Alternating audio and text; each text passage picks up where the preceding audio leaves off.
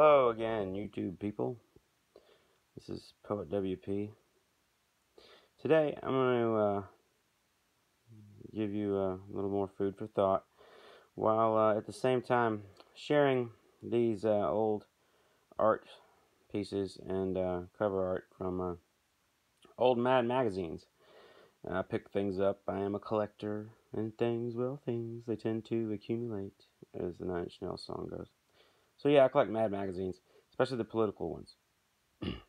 So I'm going to share these pictures of art while I'm giving my speech from the Mad magazines and then highlight, as a sociologist, the social context that they reflected in the time and how it also still relates today. For instance, given this picture right here, where have all the statesmen gone? Aren't we all asking ourselves that question right now? I think we are. I urge all of you to call on your senators and congressmen and ask them to do whatever they have to do to end this nightmare at the border. These children need to be liberated from these places that are keeping them in cages and abusing them, and they need to be reunited and given asylum. And the bastards that are keeping them in these cages should be prosecuted. Point number 2. When you call your politicians, tell them to get rid of Trump as soon as humanly possible. They have to force him to resign as soon as possible before he completely destroys everything. I mean, if this malignant narcissist piece of shit still has access to the nuclear football, that's just horrifying. Point 3. Tell the politicians when you call them, in order to secure the midterm elections and all our elections from now on, they must institute a universal standardized voting system where the voting machine electronically casts your vote and then prints out a paper copy of your recorded voting ballot. Then you put that paper ballot into a sealed box, not to be opened until the polls close, at which time it's handed to an independent, nonpartisan committee to count up the paper ballots. Then we will have to see how well the paper ballots vote count matches up with the electronic vote count, and if it doesn't match up, they have to figure out why, and before they determine who is the winner, they have to figure out why it doesn't match up before they determine who is the winner and get to the bottom of it, and determine who is the actual winner if there are if the results don't match. It's the only way to secure our elections. And now I'll share with you another excellent, one of my favorite covers from April of 1969. Who Needs You? Now the context of this Mad magazine, it came out in April of 69. That was directly preceding, of course, 68 and 67, which were the bloodiest years of the Vietnam War, where men were still being drafted and sent to war against their will. And as a result of 67 and 68 being the bloodiest years of the war, there was high public opinion. It was that we should get out of the damn war, and it was immoral, which it was, of course.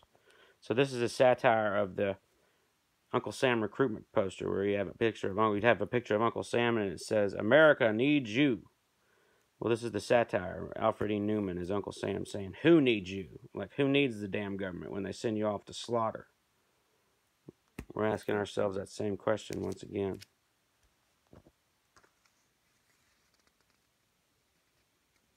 Point 4.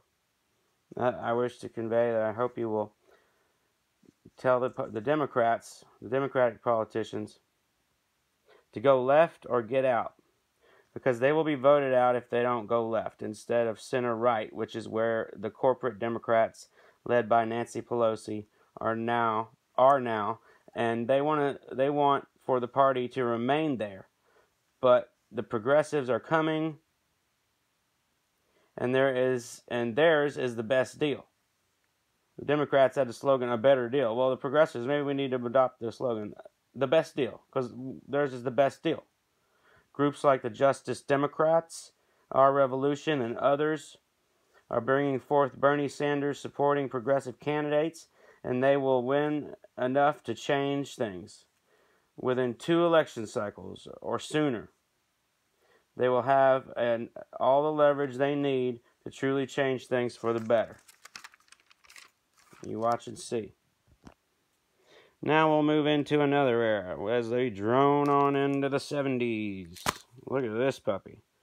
74. The height of the Nixon. Well, I don't know if it's at the height, but it was when during the Nixon controversy, when he was leading up to his impeachment. If you just look at this, the similarities, the parallels to today are unreal. Of course, they're spoofing The Sting, the film The Sting. Look, check it out. Here's Nixon. Mad salutes the big con. Look what he's got here. Tax returns that he hid. Actual taxes paid, a low amount. Over here we got campaign contributions. Big piles of money. Then we got payoffs and ripped envelope with the money that this dude is paying. Tricky Dick, as they used to call him. And then, of course, there's the subpoena from the House of Representatives that Nixon is burning. Yeah. A lot of parallels there, my friends. History repeats itself. They wouldn't learn. They didn't listen. So, point 5. When you call your politicians, please tell them to support efforts to take the money out of politics so that our representatives will be beholden to the people they are elected to serve and not the corporations they are bought off by. Wolf-pack.com. Get the money out of politics. The endless dark money has completely killed our democratic republic. It's now an oligarchy run by corporations. Now that Trump's in charge, it's become a fascist oligarchy. Many of these corporations have all the morals and ethics of a parasite. They don't think twice about poisoning babies and whole communities to make higher profits. The Flint, Michigan case proves this. Trump's exposed all the tricks with his malignant narcissism and incompetence. Now I'll bring us into the 80s. Oh my God. Greed, for a lack of a better term, is good. The excess of the 80s. It was insane. I was a child of the 80s, of course. I'm in my late 30s now. But yeah, this Mad Magazine, oh my God, it is so the quintessential, that's not a word, the quintessential 80s. Just all this is so 80s. Okay, you got Rambo. Rambo was 80s was all about Rambo. I loved Rambo when I was a kid. Everybody wanted to be Rambo. Rambo was the shit. Rambo and the movie Commando were my favorite movies. First Blood 1 and 2. I count them as one really chapter. Anyway, Commando, Rambo, First Blood 1 and 2, and of course the Terminator, man. Awesome. Here we go. Rambo, Ronald Reagan, Central America, Iran-Contra. Funny. Of course, the story behind all that, like a few sentences of summation. For generations, or for decades rather, the CIA has been importing drugs and exporting guns. That's what that Iran-Contra shit was about. That's at Central America.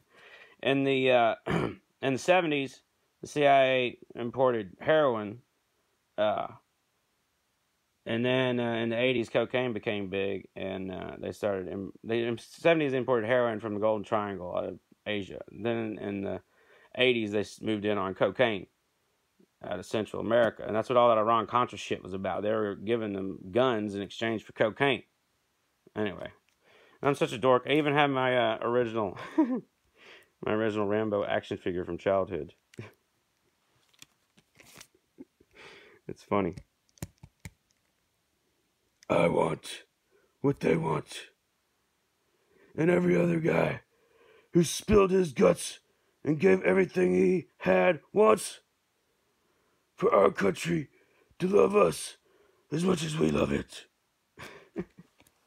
That's, of course, from the speech at the end of Rambo 2.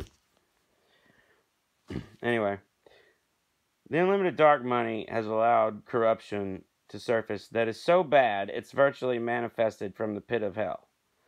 For a large segment of the corporations, this unfettered capitalism has given them permission to abandon all morals and ethics. It's what I, as a sociologist, would say could be characterized as a sort of cutthroat capitalism. Others would say it's a vulture capitalism. The corruption is being exposed now. They will no longer be able to go back to their old wicked ways when this is all over. Trump has ruined it for all of them because of who he is. He's exposed all the hidden holes where the serpents hide. Now they will all be rooted out after Trump is gone, and we will find out how insanely corrupt and treasonous this whole goddamn system really is. And after the serpents have been rooted out and driven off, the progressives will go back and fill all the holes they hid in with concrete from end to end. Now we come on in from the 80s to the modern age of terror, where we're all supposed to be afraid and never question our government. It's all for the sake of national security. The war is not, it's for your freedom. It's all bullshit. This is funny. This came out, let's see, what year was this? 2001, 2000. It was around 2001, right after 9/11. I can't find a date. 2002. So yeah, okay. You got Alfred E. Newman, press conference. This is supposed to be the press dude for Bush back in the day. As president, or this is supposed to be the president. As president, I urge all Americans to go about their normal lives while he's in a chemical suit. Like, what the fuck? Yeah, and that's the way they want to keep us, in a perpetual state of fear. Sorry, this one's kind of messed up because I spilled a glass of tea on it. Anyway. Yeah, they want to keep us in a perpetual state of fear so that we'll keep supporting their goddamn fascistic, imperialistic war machine. No more of that. The unlimited dark money has allowed corruption to surface. Okay, I already read that part. Sorry about that. Next page. The consciousness of the masses has already shifted, and people are awakening. Things can no longer be hidden anymore. The old age of deception, exploitation, pacification, and covert oppression has just ended. The old evil order is now in retrograde. So those who are immoral, unethical, and corrupt are now ice skating uphill. And those of us who are agents of transparency, true equality, justice, and guaranteed dignity as our human rights as Americans, those of us who do not concern ourselves with how much profit can be generated at all cost, we rather solely focus on doing whatever must be done in any way to ease suffering and in every way possible to spread compassion.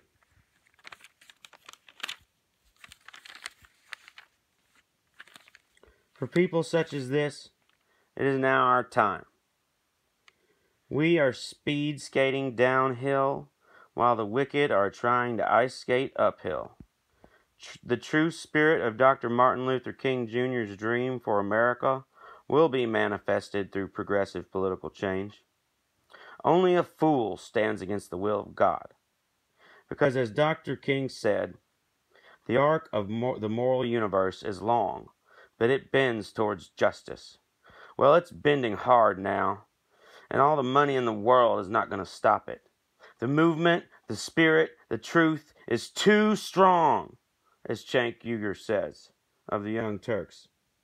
In closing, and as is precedent, I'd like to quote another one of my favorite Bob Marley songs, Small Axe. Why boasteth thyself, O evil man, playing smart, but not being clever? You work in iniquity to achieve vanity, but the goodness of Jah endureth forever. So if you are the big tree, we are the small axe, ready to cut you down, well sharp to cut you down. And whosoever diggeth a pit will fall in. See you next time, guys. Keep the faith.